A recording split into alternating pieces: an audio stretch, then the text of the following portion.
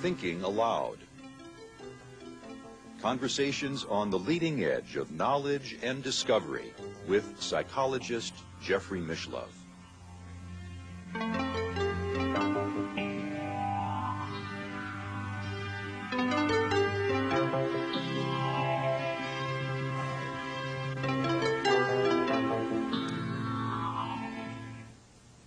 Hello, I'm Jeffrey Mishlove. Today we will be exploring the meaning of the near-death experience. With me is one of the pioneer researchers into that phenomenon, Dr. Kenneth Ring, Professor Emeritus from the University of Connecticut, Department of Psychology, co-founder and past president of the International Association for Near-Death Studies.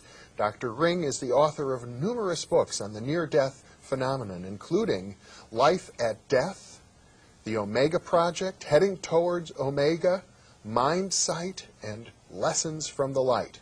Welcome, Ken. Thank you, Jeffrey. It's a pleasure to be with you. I think by now it's probably the case that almost everybody has heard of the near-death experience, at least to some degree. But perhaps we should just summarize briefly what that experience is about. Well, briefly, Jeffrey, it's an experience that many people report when they're on the verge of death. Typical account would say that the person feels a sense of tremendous peace and well-being. There's often a sense of separating from the physical body and being able to see the body as though a spectator to it from an elevated position.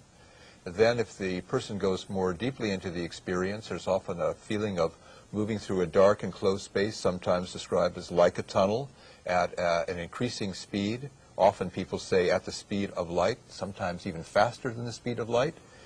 They move toward a radiantly beautiful light, and then when they enter into the aura or the atmosphere of this light, many other things happen. They're flooded with a sense of universal knowledge, a sense of complete, absolute, unconditional love, and sometimes they're asked to look at their life as though they have a panoramic review of their entire life. Sometimes they meet a spiritual entity or the spirit of a deceased loved one who tells them that they have to go back, and then they return to their body. Those are, I guess, some of the staple elements that together define the typical near-death experience narrative. Now, from an academic perspective, I guess the main controversy is whether this experience that has now been reported by thousands and thousands of people, whether it's a hallucination or whether it might be evidence for some sort of ontological reality, some sort of after-death state. Yeah. Well, of course, this is the question, and it's been argued and probably will continue to be debated for years to come. It's been argued since 1975 in regard to the near-death experience. I think it is essentially an unresolvable question. Different people will come out on different sides of this, but we have evidence, and I present some in my book, Lessons from the Light, where it is very difficult to argue on the basis of this evidence that the experience is anything like an hallucination, a dream, a fantasy, or something merely subjective. And one source of evidence of this kind is when people who have near-death experiences and then float out of the body in the way that I was describing before, then go on to describe unusual objects in unlikely locations that they could not possibly know by normal means, and then these objects are independently confirmed. In addition to that, and again I have a chapter of this in Lessons from the Light, we've recently done research on people who are blind, and even those who are blind from birth can report classic near-death experiences and sometimes also describe being able to be aware of objects in their physical environment which can be independently confirmed by external witnesses. So it's data like these, among others, that suggest that whatever this experience it isn't merely something that people are imagining or dreaming or making up. We don't have any scientific explanation for it, at least from conventional science, but these facts and these observations are reported over and over again, so that science is going to have to take them into account one way or another. Well, as a parapsychologist, I am comfortable with the idea that people in their normal state of consciousness can experience extrasensory perception. They can obtain information by other means than through the normal senses. What I find really compelling about the near-death experience is that it seems to have a transformative effect on people. People's lives are changed the way they would be through having an awesome mystical experience. Yes. And this is another argument in favor of the idea that this is not an hallucination. Because it was a transient hallucination, first of all, hallucinations would probably be a lot more variable than the near-death experience is. And as you suggest, they wouldn't be expected to have these very profound and lifelong changes. And I've done studies, follow-up studies of people that have had near-death experiences many years previously. And a lot of the after effects of the near-death experiences are not just evanescent, but they last for seemingly for a very long time, if not the entire duration of a person's life. And these effects, I think, are just as interesting in their own way as some of the elements of the near-death experience are that I was describing earlier. Let's talk about what some of these effects are. Some of the main ones, and this has been found in a number of different studies that have been done in at least 4 different countries in the world, are a sense of a greater appreciation for life and for nature, a sense of greater feelings of self-worth. One of the most pronounced effects has to do with feelings about other people. There's a much heightened compassion and caring and concern for other people, a greater love for other people. People that have near-death experiences become less materialistic.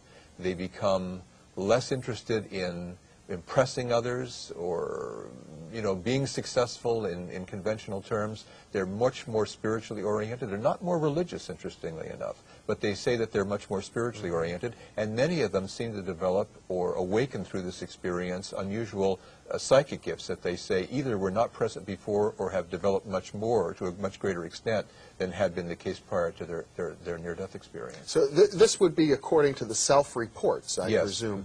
But not only self-reports, because in some cases, for example, in one of my studies, we got behavioral assessments by people who knew these individuals well before their near-death experience and afterward, such as close friends or family members. And generally speaking, the same kinds of self-report information was corroborated by the people who were external witnesses to these individuals. Although often those persons didn't necessarily take the same view of these changes, they did concur that they actually did take place.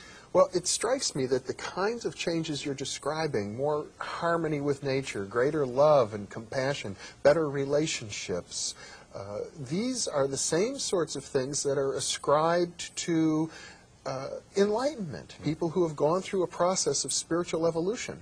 Well, I agree with that, and I think that one of the ways to understand what the near-death experience is, it is a spiritual transformation, and it leads to many of the same kinds of effects, at least in some of our stronger cases, as those are talked about, for example, in books on cosmic consciousness and very, very highly developed states of consciousness. It seems that the near-death experience is almost like I would say like a spiritual seed that's implanted in the individual, and then in the individual's life, as that seed is nurtured, it then begins to develop in this particular way, so that individuals do move into higher states of consciousness that are suggestive of, well, I'm not saying these persons are enlightened. I know, I would say that they're not, but they move in that particular direction. There's an unfolding of higher states of consciousness that seems to be potentiated by this experience. You know, in my experience as a psychotherapist, I have seen people who have had the near-death experience, and the problem for them was that they were not living an evolved life. They were just ordinary people, sometimes involved in materialistic, even unethical activities, and they couldn't return to their old life after having had the experience, and that was very troublesome. They didn't, they were neither here nor there. They were lost. Well, we have found this also, and that's why organizations like the International Association for Near-Death Studies that you mentioned earlier was set up to provide supportive and other kinds of services for persons who are having a difficult time working this through. You mentioned that they have better relationships. Well, I would qualify that. They care more about other people. But in fact, as often happens when death or a near-death incident occurs within a family, the strain on human relationships within the family or within the person's primary group is often very pronounced. So people have a difficult time working through these kinds of experiences and coming to terms with them and integrating them into their lives. So I'm not suggesting by any means that the kinds of transformative effects are easy on a person's life or on the well-being of their relationships with others. It really takes a lot of work, and therapy and other kinds of supportive services are often needed to help people negotiate these rather difficult passages. Not long ago, for example, on my Virtual You radio program, I interviewed Betty Eady, author of Embraced by the Light. It sold probably over 1 million copies, and she's regarded as a highly evolved spiritual teacher these days, but she told me it took her nearly 20 years to get to the point where she